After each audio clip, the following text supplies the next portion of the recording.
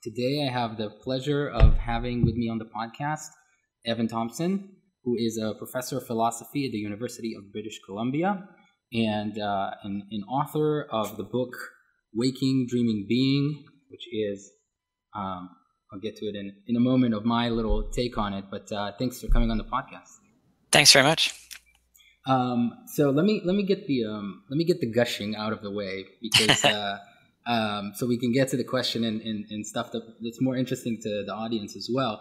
This book is absolutely fantastic. I mean, the subtitle is Self and Consciousness in Neuroscience, Meditation, and Philosophy, which I don't think you could have included more words that I absolutely love in subjects that I find fascinating.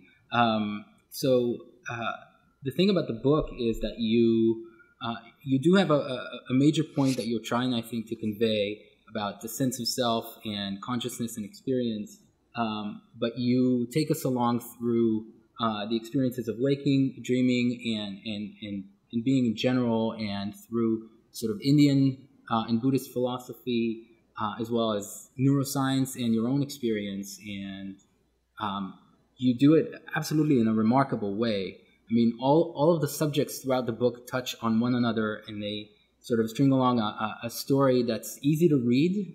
Even with the neuroscience and everything, it's very accessible, and it's just a pleasure. So thank you for writing it. Well, I'm very happy to hear that that's your response to it. That's great. Thanks a lot. Absolutely. So I want to jump into. I have, of course, a bunch of questions, and there's a lot we can touch on. I mean, just that we can take every chapter of the book and expand it to hours of discussion. And I'll be honest, in preparing for this interview, and I wrote down the questions, a bunch of questions throughout reading this book over several months. It was really hard to try to create a sequence of questions that go through a coherent think, because again, every question that I came up with and every subject I wanted to discuss with you sort of touches on another. So this conversation might be all over the place, but those are some of the most fun conversations. Sure. Let's just give it a try. I'm not going to ask you to give your whole background. You go at length at some other interviews, and I'm going to link to those in the show notes. But if you want to tell the audience just briefly about yourself and what you do, and maybe take it from there into, I'm happy to jump straight into lucid dreaming, and we'll touch upon some science and philosophy a little later on. So a little about yourself and your introduction to lucid dreaming. Yeah. Well, as you mentioned, I'm professor of philosophy at University of British Columbia. So the areas that I work in are mainly philosophy of mind and cognitive science. I work a lot with collaboratively with neuroscientists who investigate consciousness and self. My first degree was in Asian studies, and so I have a long-standing interest in Asian philosophy, especially Indian and Buddhist philosophy, and I've been involved with different kinds of contemplative meditative practices over the years. As a kid in the 1970s, I grew up in an organization that my parents founded called the Lindisfarne Association, and that brought together contemplative teachers, scientists, poets, artists. It was a kind of alternative institute and community. And so from a very young age, I was exposed to a lot of different ideas coming from science and philosophy and art, a lot of different approaches to religion and spirituality, contemplative practice. So that background kind of just informs everything that's going on in Waking Dreaming Being. It's a kind of a synthesis of my work as a philosopher, my work as a cognitive scientist, and my own ongoing personal exploration, you could say, of things like lucid dreaming, meditation, out-of-body experiences. There's a range of things that I cover in the book. Very cool. And in fact, I think that part of what I love is that your book includes a lot of your own, or a good amount of your own perspective and your own experience. You don't just talk about it sort of academically or scientifically, but you bring yourself and your own experiences into it. And speaking about your background as well, the name, the title, I think it's not a coincidence that the first time I heard the title, it reminded me of a title of one of the first books I've ever picked up on this general subject, which is Out of the Mind and Life Dialogues, which I think was Waking, Dreaming, Dying. It was, I think it's Sleeping. Dreaming, Dying. I forget Yeah. now. Yeah. Yeah. It's very similar title. And that book, actually, that Mind and Life dialogue, which was edited and conducted by the neuroscientist Francisco Varela, who was someone that I met very early at the Lindisfarne Association, and whom I collaborated with for many years up until his death in 2001. We wrote a number of books and papers together. So he organized that Mind and Life event. It was one of the early ones in Dharamsala in 1989 or 1990, I think. And it was on the theme of sleeping and dreaming and dying from the Tibetan Buddhist perspective and the neuroscience perspective. And so that book actually really was in the background very much when I was writing Waking Dreaming Being. It really informed it, and it's my favorite of all the Mind and Life dialogues that have been published. It's still, I think, to me, the most interesting one. It really goes into the heart of the Tibetan Buddhist thinking about sleeping and dreaming and dying, and then the neuroscience, Western psychology perspectives. Right. Yeah. It is really good, and I think out of all of these meetings and dialogues, and of course a lot of Varela's work, so much has came out in terms of modern contemplative neuroscience and science in general. It's good stuff. And feel free to jump in with anything particular that you have comments on anything I say, not just answering my questions, but okay, sure. Let me start with that. I love your perspective on lucid dreaming not actually being a dissociated state, as some research proposed. And I think pointing out that the waking state itself often lacks the self-awareness, self-reflective quality that lacks in a non-lucid dream is a really great illustration. I think you laid it out really nicely in the book. And again, you look at lucid dreaming and dreaming in general as a intriguing state of consciousness in looking at, and again, this is where it all connects. I'm trying to sort of be coherent as it terms to how we experience ourselves, or how we see ourselves to be, or the continuum of our conscious experience. My question really is that why do you think there's such a difference in opinion about how we look at it? I know that dreaming is something that most people day to day a lot of people at least ignore in the West, or it depends on the culture that you're in. But in science, it's always been intriguing, especially as of late. I don't know if you have any comments on that. Yeah. Well, I mean, dreaming is, in terms of recorded descriptions in texts, in human literature, dreaming is, one of the oldest things that's talked about, going back into the Indian Upanishads, which I talk about in the book. Other texts, the Old Testament, the Gilgamesh epic. I mean, dreaming is already in these earliest formative, texts that we have, and so I think it's something that's interested us and fascinated us for a very long time. I would say that it's especially interesting from a neuroscience perspective, because in the effort to understand consciousness and the nature of awareness, you have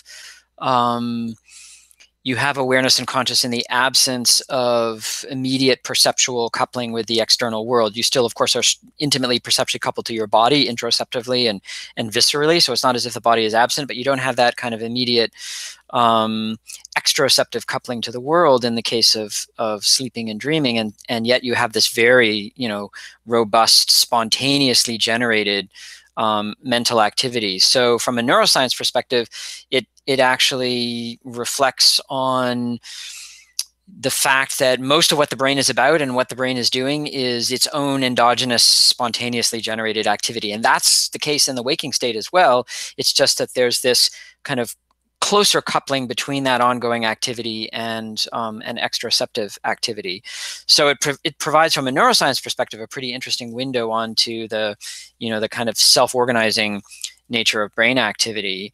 And then phenomenologically, of course, it's also a case in which the content is being generated in this auto-generative way. So it's not as if what you dream is dictated in any way by perception or by memory, though of course it relies on perception and memory.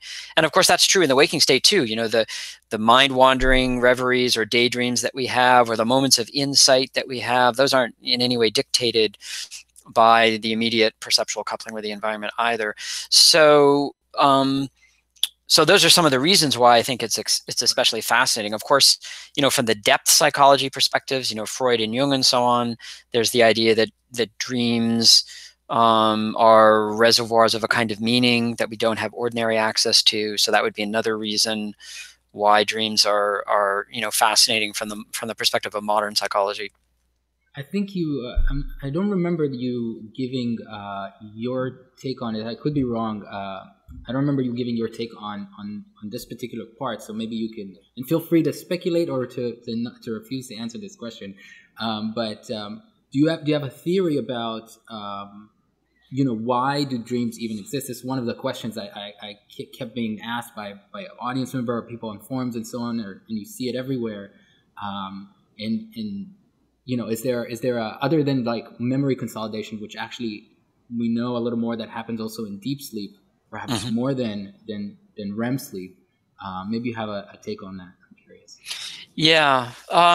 Well, I tend to not really be very persuaded or moved by the question whether dreams have a biological or an evolutionary function, which is one way that people pose the question that you just posed. It's possible that they do. That, you know, that's an open and interesting question from the perspective of evolutionary biology. But the way that I think of it is a little different. I think of it rather as if you have the kind of let's say neural architecture that we have, that is a highly complex brain that's evolved through especially the development of social interactions and reflective self-consciousness, that most of what that brain is doing is regulating the life of the body. But if we think of it in terms of mind, most of what the brain is about is a kind of auto-generated stream of thought.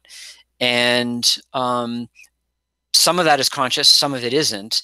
And so given that kind of a system, it seems to me that dreaming is in a way to be expected. There's no particular reason to think that if you go into sleep, that's going to shut down through all of sleep. Rather, you would expect that there'd be a kind of continuum where you have the waking mentation, and that carries over into sleep as you fall asleep, and then takes the form that it does in dreams, and even in deeper stages of sleep.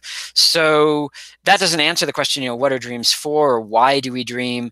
But it kind of turns things around in maybe, I mean, one way to turn it around would be to say, well, you know, why wouldn't we actually have that kind of inner mental life in sleep? And this is why the Upanishads is so interesting as a historical and philosophical document, and why I begin the book with it is because it's one of the oldest accounts we have of how the mind moves through these states of waking and dreaming and sleeping. And already there we have the idea that in sleep and in dreaming, the mind is working with memories, and it's still carrying on. It's that the nature of the mind is simply to move. Actually, in the Indian philosophical conception of mind, the nature of mind is to move from one thing to the other.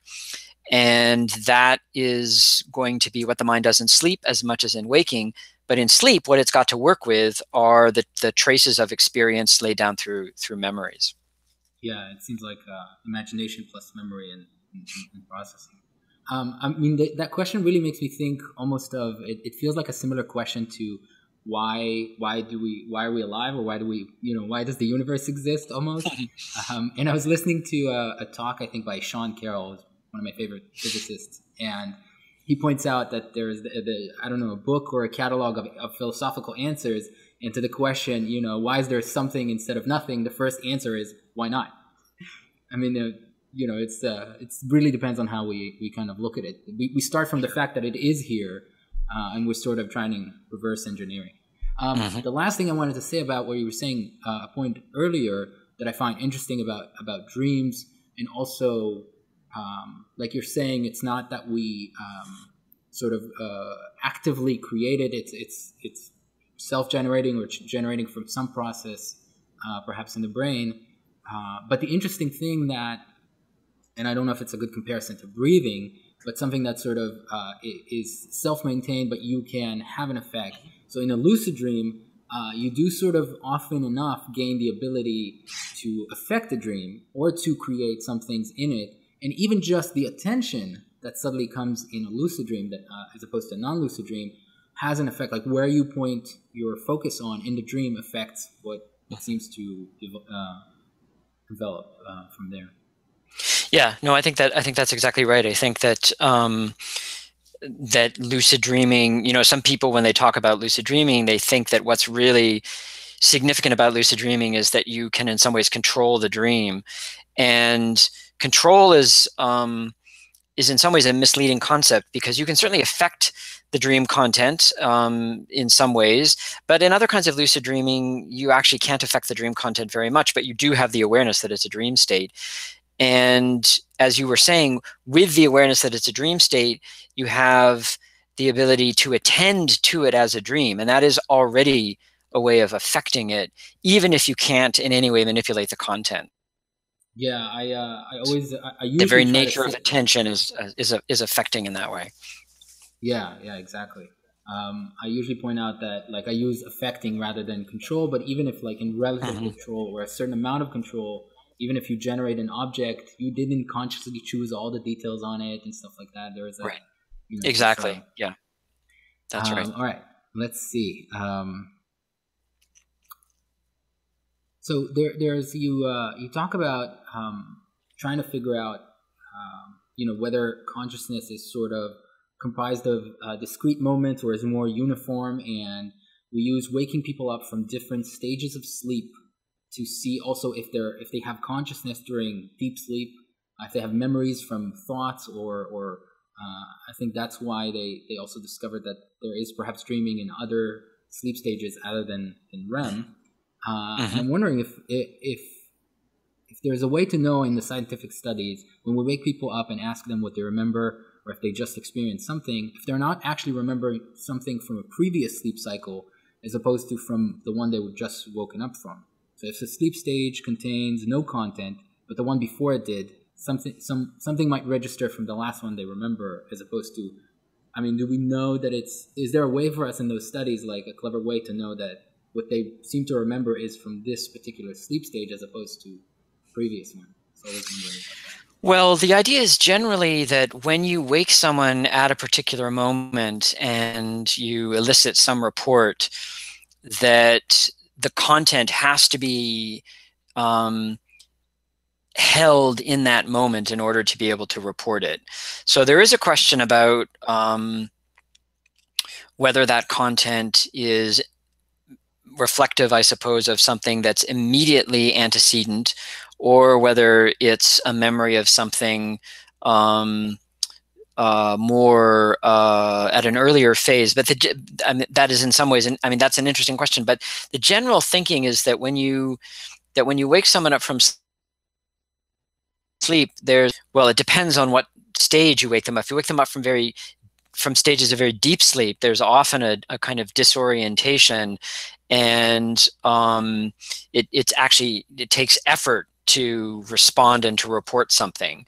And the idea would be that what's going to be reported is really going to be something that's most, I suppose you could say, evident or paramount in their sleep mentation, and that's very likely to have been whatever is has been most recent. You can with lucid dreamers, it's a little bit different, because lucid dreamers report, very robust lucid dreamers report, and to my knowledge, there's not a lot of scientific investigation of this yet, but they report in dreams being able to remember things from waking life, being able to remember previous lucid dreams, being able to remember transitioning from different kinds of sleep states.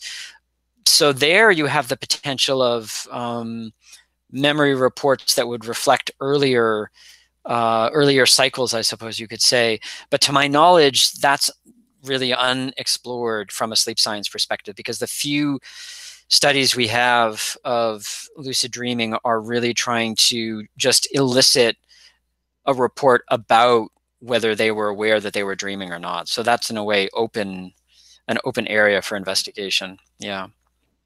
I found interesting one of my experiences, even in regular dreams, where I have good dream recall and I'm writing down in the morning several dreams. I have the sort of informational the metadata of the dream that tells me that at this point one dream ended and another one continued, even if they seem seamless, even if there's like a transition between them.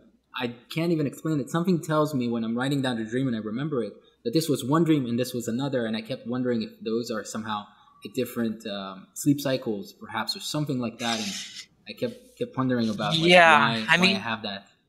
It's tricky because it's not really obvious what the criteria are for saying this is one dream and this is another dream. There's a pretty clear way in which we can talk about dreaming, the duration of dreaming. So dreaming as an episode in which, I was dreaming for, such and such a period of time. But then how we break it up into okay, this was one dream, this was another, this is another, that's actually tricky. And my own suspicion is that that has a lot to do with our cultural practices of narration and how we think of things in terms of stories, and what counts for us as continuous and what counts for us as discontinuous. There's a passage I quote from a short essay by Borges in Waking Dreaming Being, where Borges makes this point. He says that the waking reports often give a structure to a dream that the dream might not have had. And so he uses as an example, first I have the image of a tree, and then I have the image of a man, and that's my dream. And then I wake up and I might say something like, I dreamt there was a tree that then turned into a man. And so you make it into a story with a transformation. And that's because of, you could say, a certain tendency to narrate things in certain ways. Whereas a more, let's say, minimal description of the dream might not give it that kind of narrative structure. That's why it's interesting to work with people who are, let's say, trained in techniques of various kinds of mindfulness, because the mental orientation is very much to just simply notice things as they arise from moment to moment and to register them, but not necessarily to kind of cognitively embellish them in the way that might make them into something like a story. I mean, it might have been genuinely experienced as a story. That's of course, we have dreams like that. But we also have practices of telling dreams and even writing a dream already as kind of a retrospective effort of, memory and structuring into the words on the page. And so that's a kind of structuring practice we have that makes the dream, in terms of the dream report, which is really at the end of the day all we actually have, makes it have a certain kind of structure or seem a certain kind of way. Yeah, waking memory is barely reliable. So yeah, one from a fuzzy dream exactly. is not, That's right. not all that. You were talking about it, and I think you're well aware of how hard it is to get somebody in a lab to sleep and have a lucid dream on a reliable basis. And I think Ursula Voss was talking in her lecture and saying that before their 2009 study, it took them 6 months to get 3 recorded lucid dreams. If lucid dreams were ubiquitous and easy, I'm curious to ask you what kind of studies would you like to see or propose to do? Well, I think, there's a number of different kind of studies that I could imagine. That, the scientific community generally accepts now that lucid dreaming is a distinct phenomenon, whereas it might not have done so 30 or 40 years ago. So I don't think the effort to establish the fact of lucid dreaming is so needed now. I think that, yeah, I think we're beyond that. So I think, the kinds of things I'm interested in are many people report that lucid dreams, especially when the lucidity seems very intense, let's say, that lucid dreams have a particular kind of hyper real quality, that they're very sharp and clear. They almost seem, more real than real.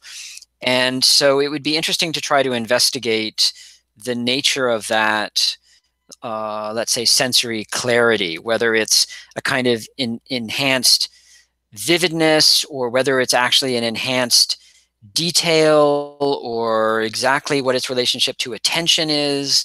So that would be one thing having to do with just the phenomenal qualities of lucid dreaming. And then I think what would be especially interesting would be to investigate the possibility of transitional or liminal awarenesses as you go from, say, lucid dreaming into deep sleep, which is much more difficult to investigate from a kind of neurophenomenological perspective.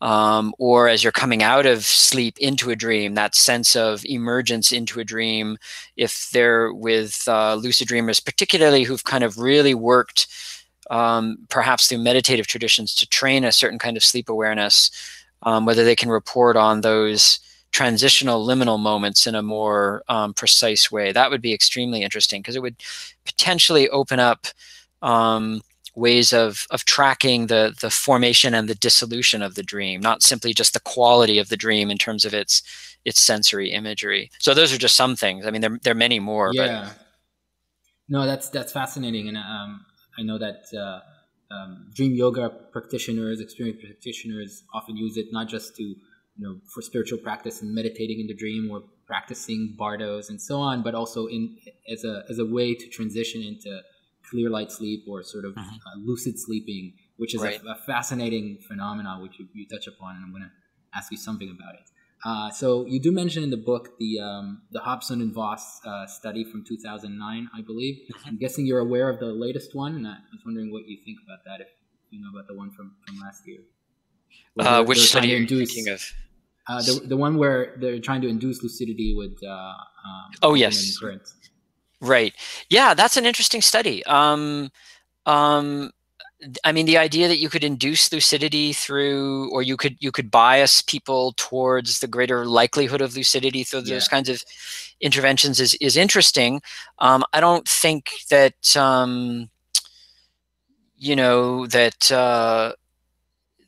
simply being able to do that in the way that they did doesn't really tell us a lot about the nature of lucid dreaming from either a phenomenological or from a physiological perspective.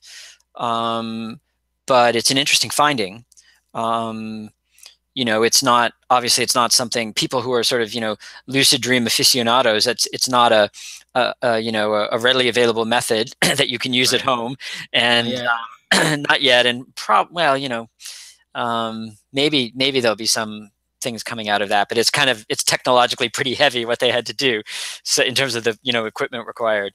So but it's an interesting study. Yeah, it's an interesting study. So I'm wondering, because until I read your book, I didn't realize that there's some other studies that you mention of how various meditation practices affect sleep physiology and brainwaves, and different meditations have different effect, which is, I find fascinating. And I have two questions about that. One, I was wondering, if we know really when we're reading brainwaves, and this is the problem of trying to reduce a subjective experience or consciousness state to brainwaves and vice versa, which is problematic in all sorts of ways.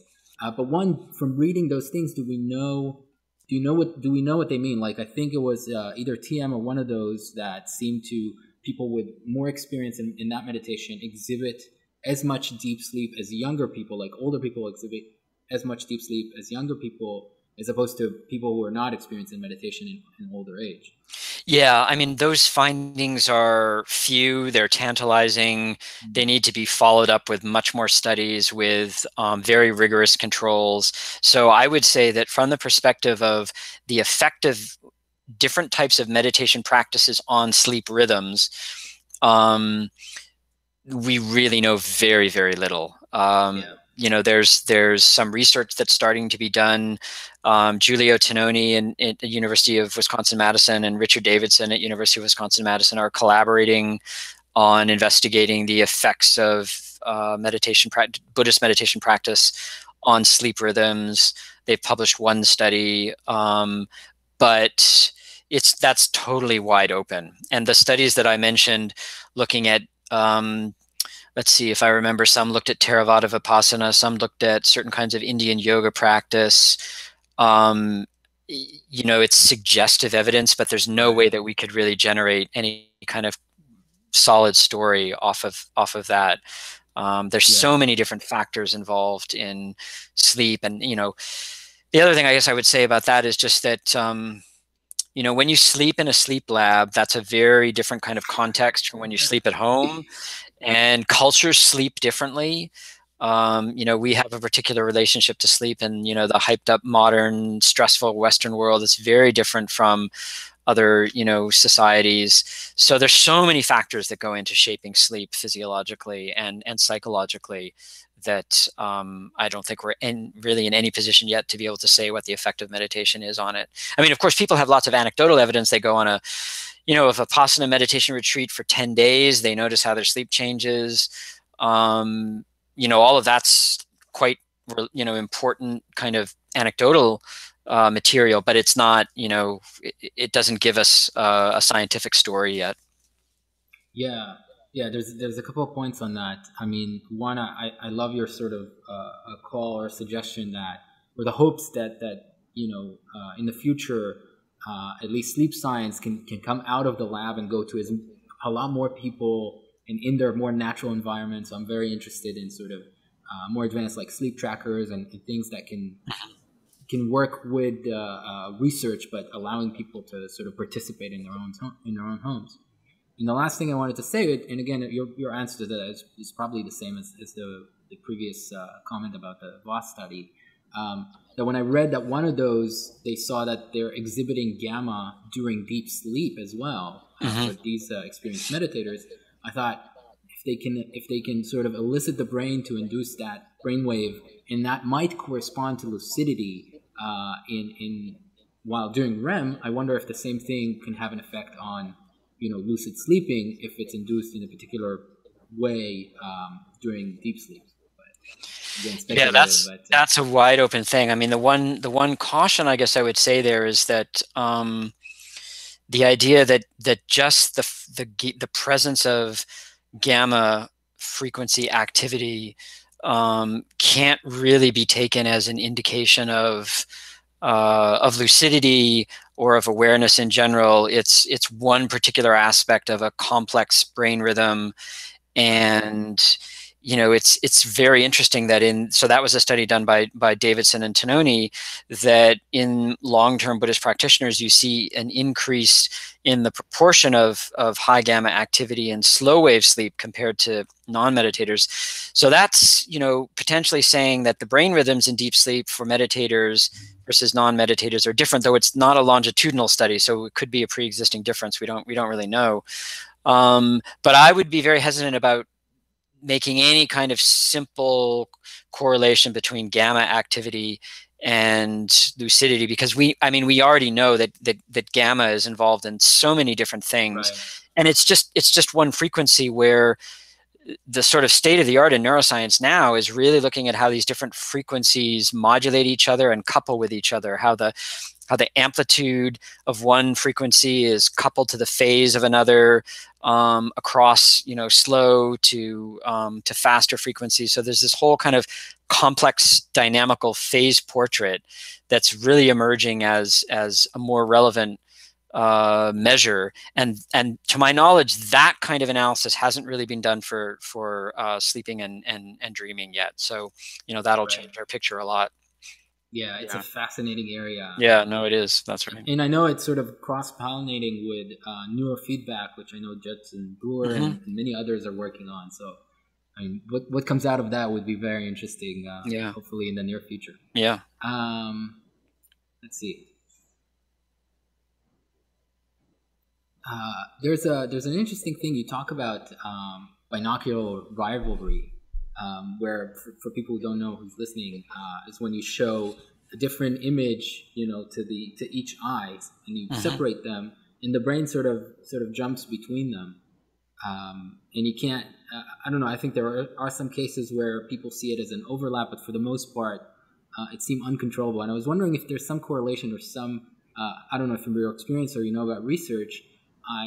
And again, this touches on the sense of self. I think for me that in a dream, and especially in a lucid dream, I alternate often between seeing it from first person and third person. But not only that, I alternate between still seeing it from third person and being aware that it's a dream and I'm the person in bed, or identify with this viewpoint from the sky, but I still identify with this guy running around. And this is a rare opportunity to actually play with the experience of sense of self and its fluidity and identification. Like, what do we identify with?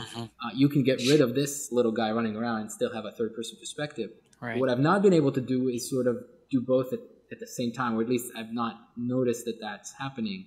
I don't know if you've ever experienced that in particular, or have any thoughts about that. Yeah, that's an interesting question. It's tricky to know whether I've definitely experienced the perspectives flipping back and forth. And I've experienced that also in the context of out-of-body experiences as well. The idea that you could hold both perspectives simultaneously, it seems hard to imagine. The tricky thing would be to be able to rigorously separate between a very rapid alternation between the two perspectives and a later memory consolidation of them as both at the same time. Whereas in binocular arrival, we can really get reports in a way that in the dream state is, the dream reports are always going to be retrospective, except for the eye movements in lucid dreaming. But even then, the relationship of the eye movement to what the intention was is going to be retrospectively reported upon awakening. So in the case of binocular images in general, we can track the activity better. And the case where some people see them as sort of superimposed or one behind the other is this study of long-term Tibetan Buddhist meditators who, in the case of a focused attention meditation, were able to stabilize the image so that it either didn't shift to another one, or this novel perception where they see one image as dominant, but the other one faintly behind it. So in a way, they're still seeing two distinct images. They're just not switching in the same way. So it's hard to know how that would work in the case of first person versus third person, that you could hold them both distinctly. It seems rather that the nature of the perspectives is going to demand a kind of switch, whether you're in one or the other. And again, for all these things, the fact that we can move our eyes, but we can't speak while we're lucid dreaming and actually report live is so tricky. But it's interesting. A little tangential question, if you don't mind. Are there any studies that reveal I know that different meditations show increase in performance of attentional tasks. Do different types of meditation been shown to show improvement in different types of attentional tasks or something like that?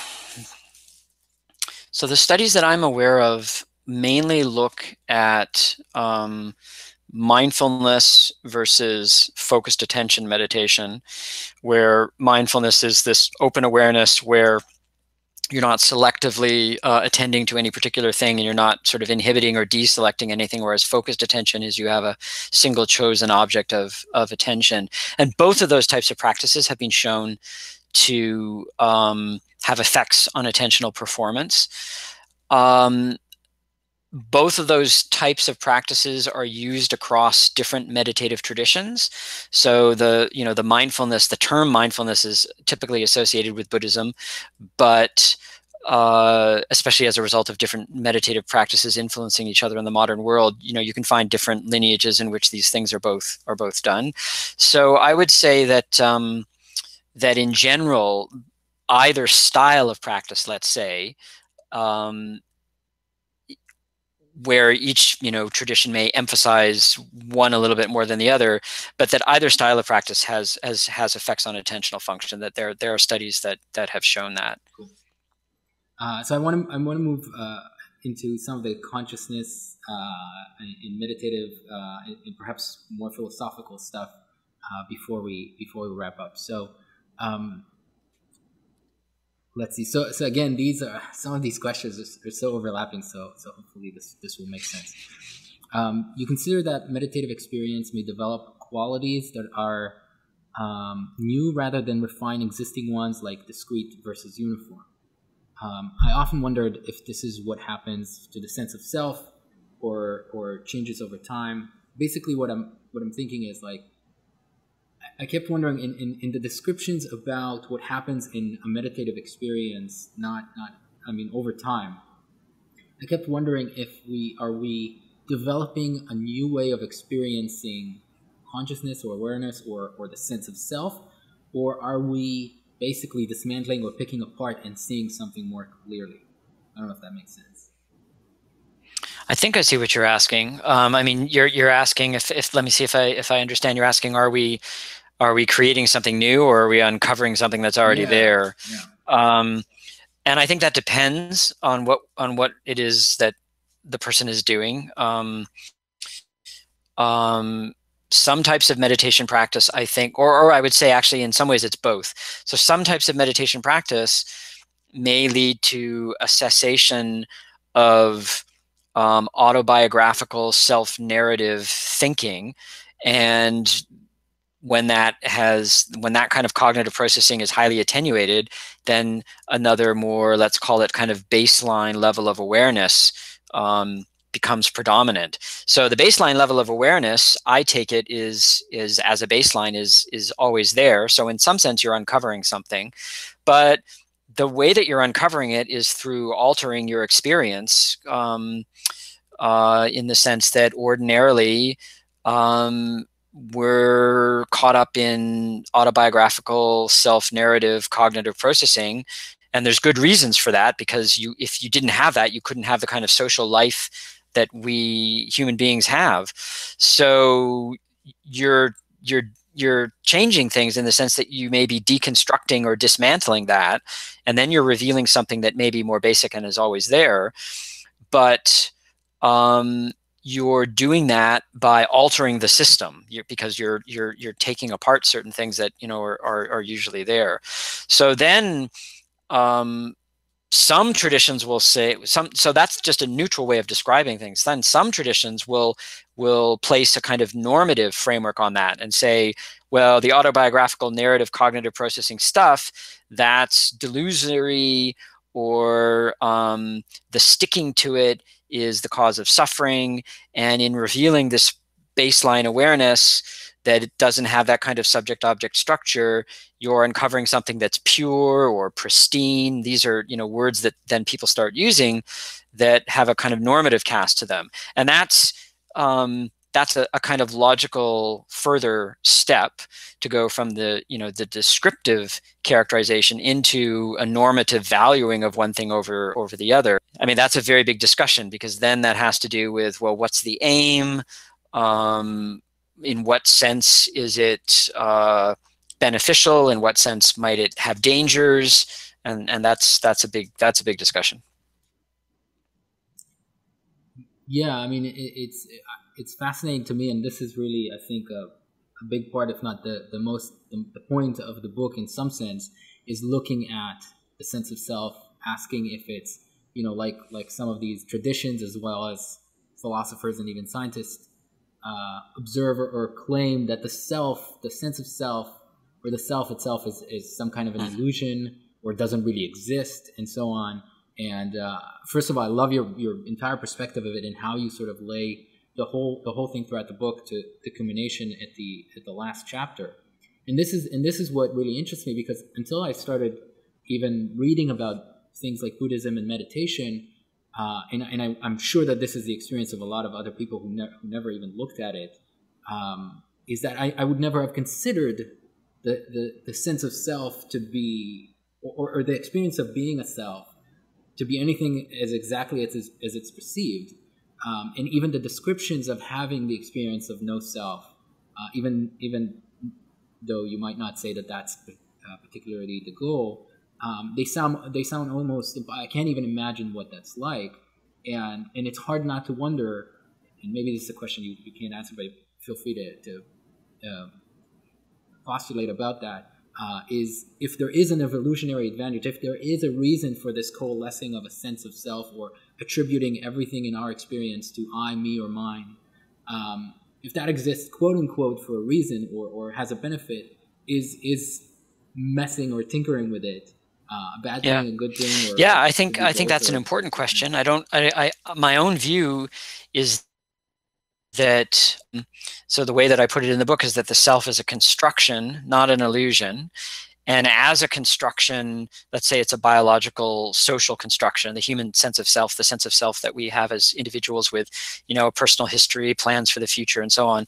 So that sense of self is not an illusion, it's a construction. And there are aspects of it that can present in an illusory way, and you can get stuck to those in a way that's unhelpful.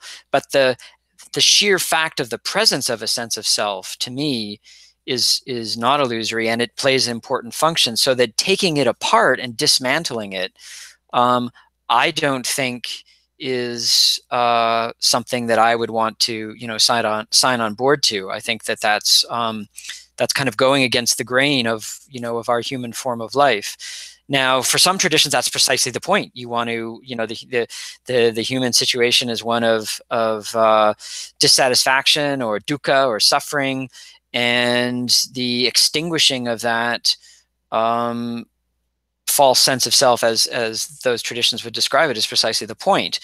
So that's, again, where we go into the area of ethics and normativity and philosophy, where I would not want to, subscribe to that project.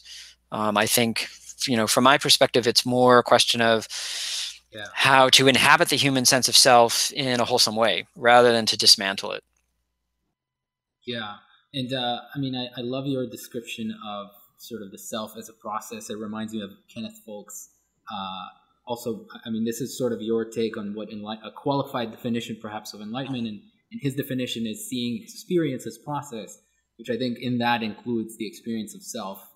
And I absolutely love the analogy of like an image in a mirror. It's not that the image doesn't exist or that you don't see it, meaning the self is not real or doesn't exist, but that if you think that there is a person inside a mirror, or you mistake the mirror for a glass and thinking there's a person behind the window, that part is the illusion, the way you relate or think about it or experience it, not the experience itself, not the existence of that experience. Right, exactly. And I think that that's where it also, for me, why I'm fascinated by the concept of enlightenment or no self or seeing self as something other than what we're sort of brought up. And I'm sure a lot of it is like language, how we talk about and use the word I and so on. But for me, this is where it connects back to dreaming and lucid dreaming, is because by the time I even first heard of this sort of concept or of enlightenment as anything, not even something mystical, but just a subjective experience that can happen to someone, is when I suddenly realized I've had for years an experience of being in a world and taking it as real and taking the person running around in it as me and as real, until I suddenly became lucid. And in almost in an instant, not the content didn't change, but the just the awareness of it or the experience of it became so obvious, almost completely obvious, to be something completely different. And so I said, okay, maybe, I don't know if it's like the micro and the macro being like the small dream and the big dream, and I know that's how it's described in some traditions, but it's just I couldn't help but wonder about enlightenment when I had this sort of micro awakening in a something else that wasn't what it seemed to be. Well, I think that's why the word awakening, or bodhi in Sanskrit, is a powerful metaphor, is because people have the experience of being in a dream and either waking up in the dream or waking up from the dream and realizing, oh, there's this larger context within which to understand things. And that's, that's why the Buddha is the awakened one, is that he, has this much larger context within which to understand things. Or why, Zhuangzi talks about the Great Awakening, and maybe, life is a dream, and then there's the one who is, everybody foolishly thinks it's real, and then there's the one who's truly awake and sees it for what it is. So I mean, that's, getting back to your very first question about, why human beings are so fascinated with dreams. I think that's one reason, is the sense that the dream is so captivating. And then there's this realization that, oh, actually, there's a larger context within which, to frame it. And that's very compelling immediately in a kind of discursive way. Yeah. We're coming up on an hour, and I have just one more question. The book, I think, has been out for about 6 months or so, and probably was sort of sealed into going into production sometime before that. Has there been any changes or any studies or research that came out that expands or interests you in some of these subjects that is new information? Yeah, so the book came out about a year ago, and of course there was the writing time leading up to that.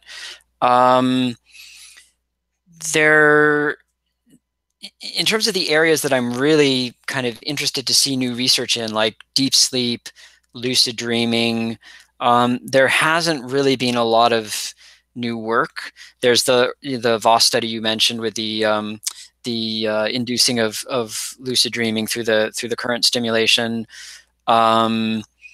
There's been some studies of out-of-body experiences that are particularly interesting, that if I were writing that chapter now, I would include those. The state of the literature on near-death experience is pretty much the same as when I was writing. There isn't really a lot of new data there. There's, an ongoing discussion of that topic that's, across a whole range of voices, often, controversial across the near-death community, experience community, and then, neuroscience. But there's not really been a lot of, to my knowledge anyway, new kind of data in that subject. So not a lot that I mean. I will say on the topic of whether perception is continuous or discrete, that I talk about in chapter 2. There has been some really interesting new data. There's been one study in particular that was published just this year in the Proceedings of the National Academy of Sciences, and I wrote a blog post about this for Psychology Today. So if people are interested in this, I've actually written 2 blog posts, one at the Brains blog and one at Psychology Today, on this question of whether consciousness is continuous or discrete in waking perception. And there's a study that was published in Proceedings of the National Academy of Sciences, looking at tactile perception and brain rhythms, and it provides very strong evidence for a kind of discrete parsing of perceptual experience, so that what appears as a kind of seamless continuum is, upon closer analysis, got kind of episodic pulses. So that is new evidence that if I were writing that chapter today, I would spend a fair amount of time on that experiment. Very interesting experiment. Yeah, that's fascinating, and I'll link to those articles in the show note, and to another article that you posted that sort of, I think, is part of the book, if I remember correctly. But one of the questions I see so often, and I think you tackle just brilliantly and beautifully, is, how do we know that we're actually lucid dreaming as opposed to just dreaming that we're having a lucid dream, or dreaming the thought like, hey, this is a dream, as opposed to actually knowing that it's a dream. Right. And you illustrated that beautifully, and I'll link to that article as well. I think that really just solves that issue so well.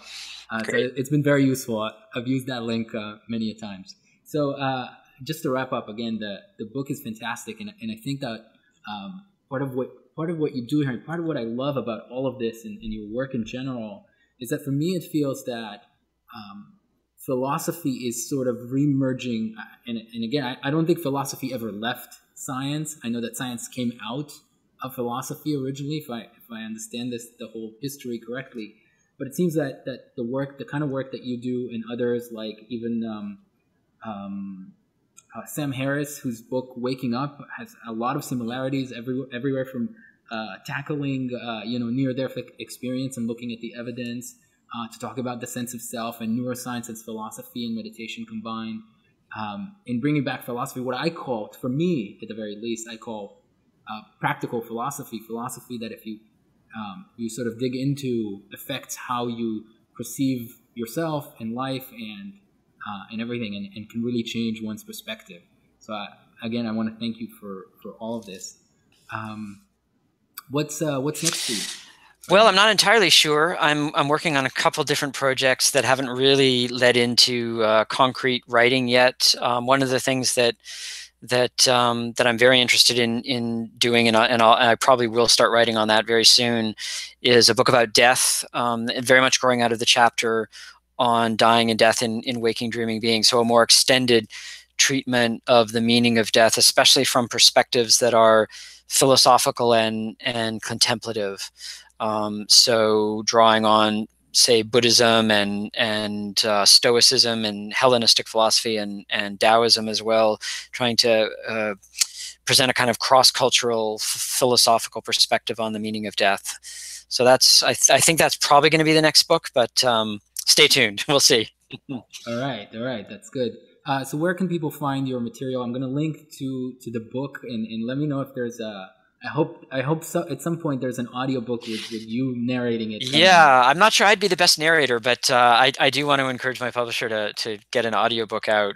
Yeah, if people want to keep in touch with me, I have a Facebook author page. I have a Twitter site. My personal homepage is evanthompson.me. So those are the best ways to keep in touch with what I'm doing. Awesome. I'll link to those in the show notes. Great. So thank you really so much for your time and for coming on the podcast. Please continue doing what you're doing. It's fantastic, and I can't get enough. Great. Well, thanks very much. Thank you so much. Thanks a lot. Take care. All right. Bye-bye.